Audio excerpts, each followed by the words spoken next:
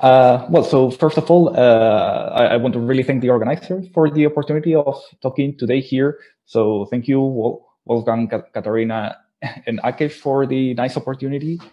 And also, of course, I would like to thank all the Spice people that made this thing possible. So yeah, I'm really thrilled to be here and to have the opportunity of telling you about this story today. As you know, I'm going to tell you about topological superconductivity because we are certainly in this session. And as we've heard in some wonderful talks before, there are many different materials and many different platforms to realize topological superconductivity nowadays. So we have, for example, these different platforms based on semiconductors for magnetic atomic chains. Even there are some materials that may be topological superconductors by themselves, like some iron-based superconductors or heavy fermion compounds. And we even have more recent examples based on topological insulator, like higher order topological insulators and two-dimensional materials. So the bottom line is that the more materials that we get for realizing topological superconductivity, the more opportunities we have for, let's say, even controlling Majorana fermions and ultimately to build a Majorana-based topological quantum computer. So the story that I want to tell you today is a story about how we can expand this family of topological superconductors even further, and in particular, how can we start using a new type of materials, in particular, how to start using antiferromagnetic insulators for engineering artificial topological superconductivity. So the bottom line is that, as you will know, there are many antiferromagnetic insulators in nature. And if we somehow find a way of realizing topological superconductivity with these compounds, we would have a really big family of materials for realizing topological superconductivity. So to understand how we can use antiferromagnetic insulators for building a topological superconductor, let us recall what is the basic ingredient that we need for topological superconductivity. And this has been already mentioned several times in the previous talks, but let me just say it again, just to make it clear. So there are basically two main ingredients that we need for topological superconductivity. One of them is conventional S-wave superconductivity, and the other one is helical states. And we can get these helical states in many different ways. We can get them naturally from a topological insulator. We can engineer these helical states by combining rush spin orbit coupling, exchange fields in semiconductors, for example. Or we can just create some effective helical state just by combining some non-collinear magnetism in a system that is on top of a superconductor. So the bottom line is that if you want to build your own superconductor, you first need to find your own way of creating these helical states. So that is the idea. That is what we need to get in an antiferromagnetic insulator to get topological superconductivity. We need to create helical states from an antiferromagnetic insulator. But by definition of an antiferromagnetic insulator, we do not have helical states. The system is gapped. We have a finite, there's a finite amount of energy that we have to pay to create an excitation. So there's no helical state whatsoever. So this seems like a really deep problem, right? We want to get helical states, but by definition, the material with which we are trying to get them, it's just gapped everywhere, and it's topologically trivial. So the question is, how are we going to solve this critical problem? So this is the idea that I'm going to tell you today. And before going to the story, let me first thank the people that made this story possible, in particular, Manfred, Senna, and Pivy. And the story that I'm going to tell you today is essentially based on those three manuscripts that you will see there. So essentially, what I'm going to tell you today is how we are going to exploit different kinds of antiferromagnets to get topological superconductivity. In particular, first I'm going to tell you about 3D antiferromagnets, 2D antiferromagnets, and ultimately 1D antiferromagnets. And as I go down in dimension, I will also start putting more and more interaction effects. So at the beginning, there will be no interactions. Then I will show you what happens if you put interactions. And at the very end, I will show you what happens in the purely bending-body limit. So let's go with the first story, which is how are we going to create a two-dimensional topological superconductor starting with a three-dimensional antiferromagnetic insulator.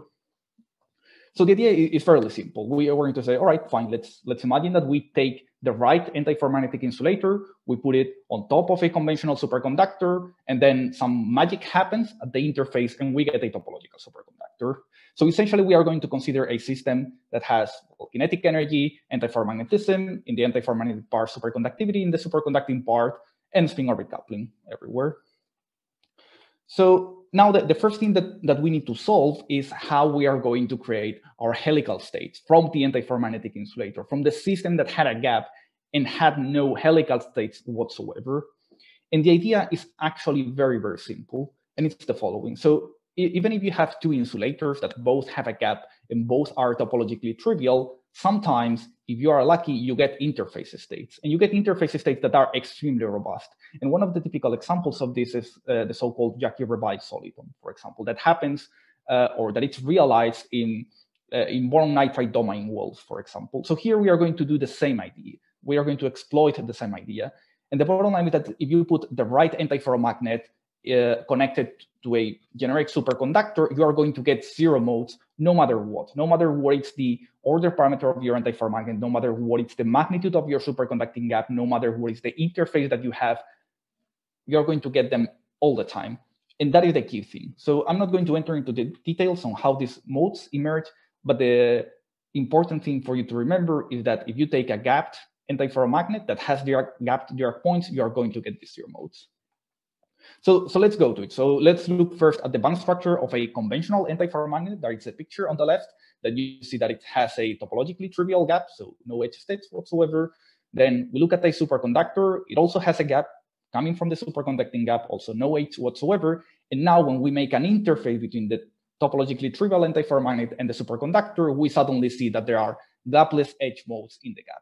And as I told you before, no matter which parameters you take, no matter how you make the interface, as long as it is transparent, of course, you are going to get these zero modes there in your interface.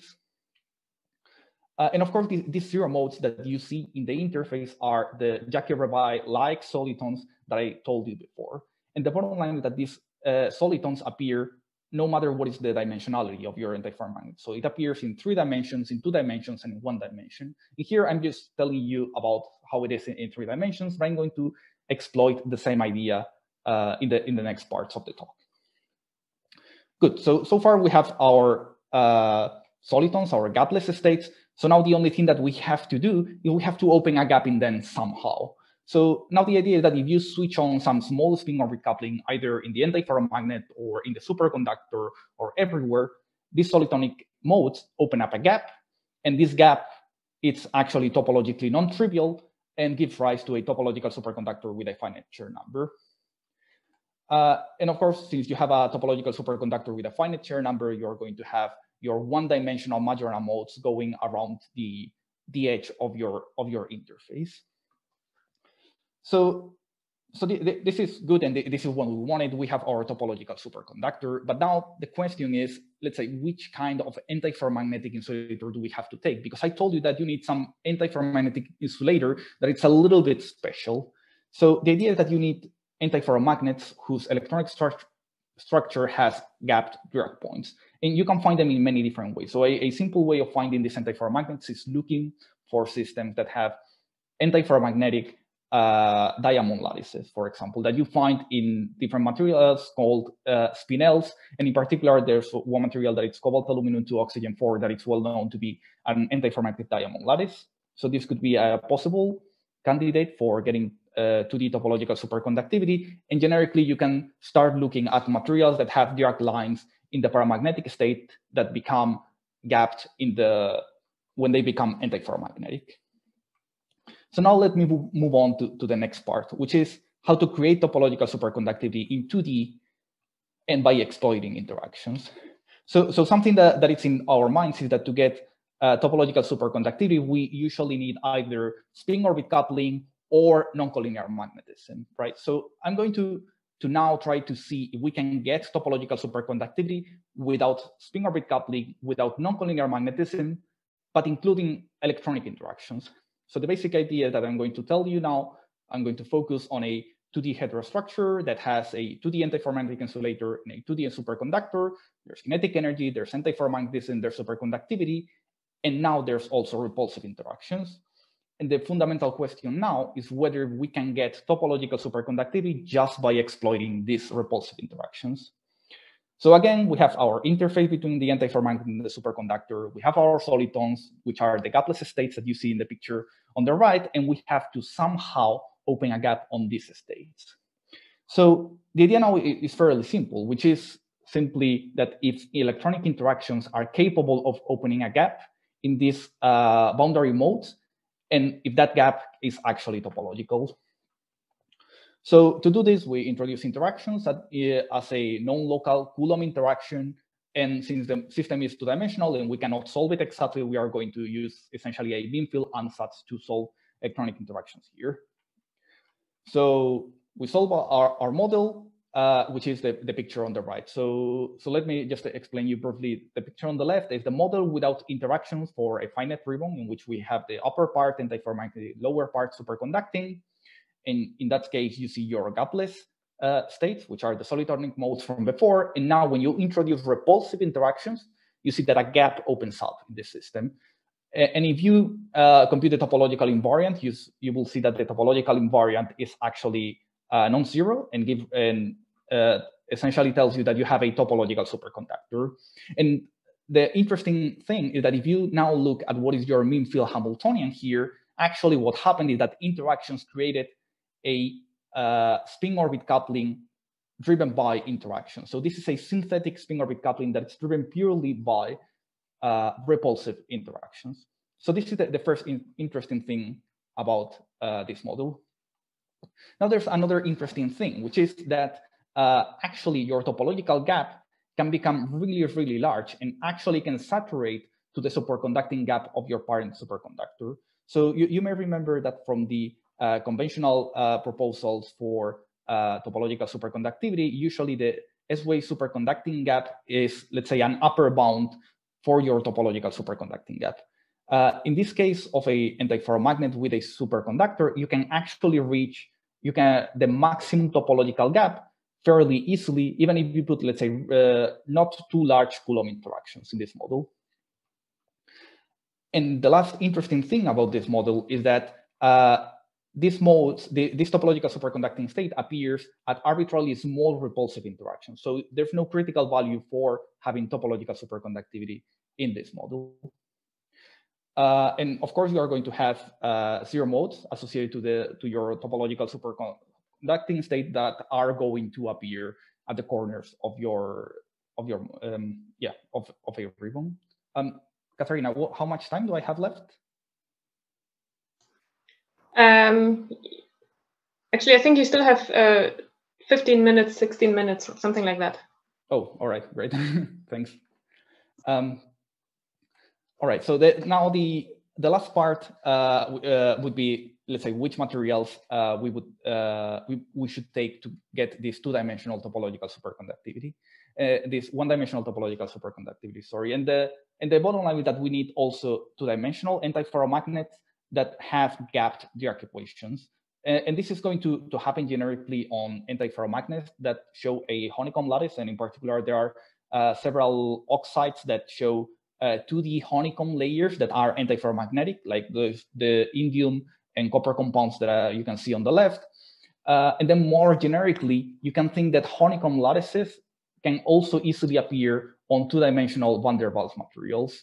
The only not optimal thing is that usually two-dimensional van der Waals materials, it's easy to get ferromagnets, whereas it's not that easy to get antiferromagnets, and especially the Neal antiferromagnet that we are looking for here. But in particular, if you take certain chromium halides and you apply some strain, you can drive them into the antiferromagnetic state, which is the one that you would need for this proposal.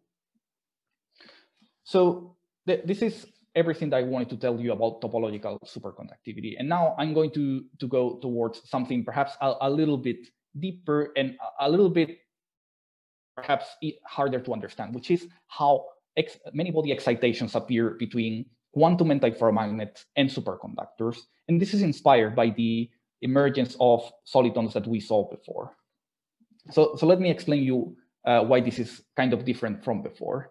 So far, I was telling you that we were using antiferromagnets, and the kind of antiferromagnet that I was referring to is the conventional nil antiferromagnet. So a system that breaks time reversal symmetry and has staggered magnetization. So if you, let's say, apply time reversal symmetry to your system, you get something that is different from the initial system that you had before. And this is what is usually called mean field antiferromagnet, classical antiferromagnet. But now if you have a quantum many-body Hamiltonian that has, let's say, antiferromagnetic couplings, your ground state actually doesn't break time reversal symmetry, especially if you are in one dimension. And the simplest example of this is the case of, let's say, a spin singlet, when you have two spin 1/2 that are coupled antiferromagnetically. So in that case, your ground state is essentially spin 0 that doesn't break time reversal symmetry.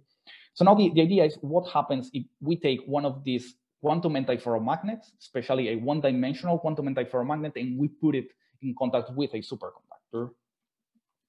So to study this problem, we are essentially going to also include kinetic energy, superconductivity, and interactions. And now, since we want to study a purely many-body problem, we need to solve it with a purely many-body method.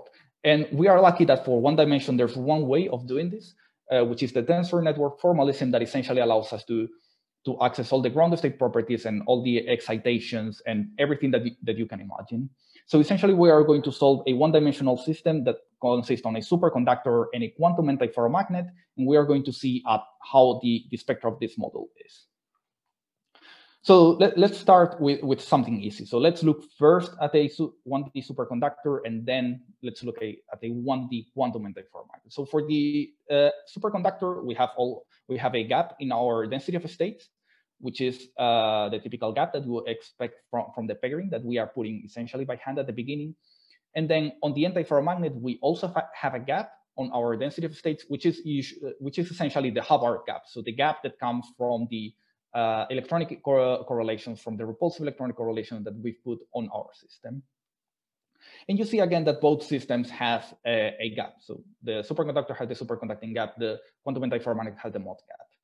And now again, when we put together the superconductor and the quantum antiferromagnet, we see that gapless excitations appear at the interface almost at zero energy. And also the remarkable thing here is that, again, no matter which superconducting order parameter you choose, no matter which repulsive interaction you choose, no matter how you make the interface, this in-gap mode stays always there.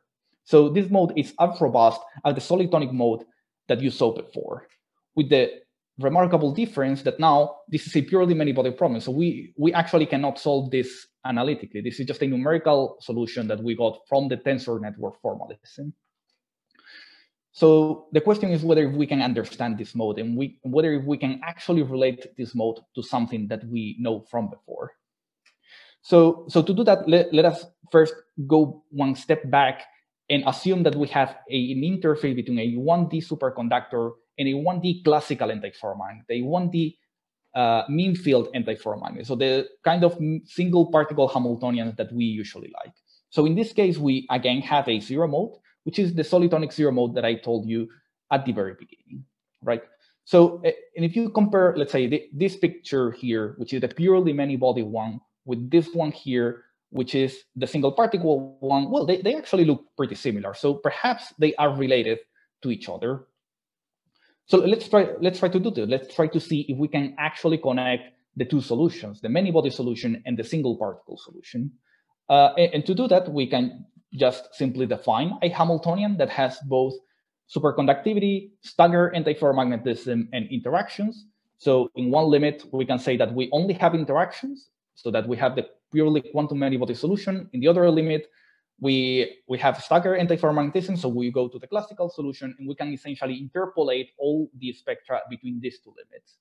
So on the panel on the left, you see, for example, how the staggered magnetization evolves with the staggered antiferromagnetism that you put by hand, and you see that when it's zero, you essentially have a quantum antiferromagnet. When it's non-zero, you essentially have a staggered antiferromagnet.